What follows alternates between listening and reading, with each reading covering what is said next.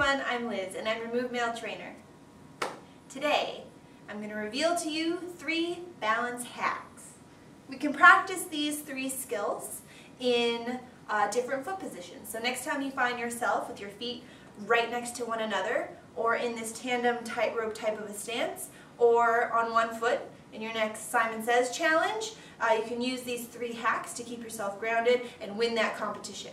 First thing you're going to do is bend your knees and hips, engaging the muscles in your lower body. Second thing is pick a fixed object to focus on. I'm going to choose you. And last thing is clench those fists or push your fingertips together, engaging the muscles in your upper body, really grounding yourself. It's as easy as that, everyone. Keep checking your mail. Keep moving.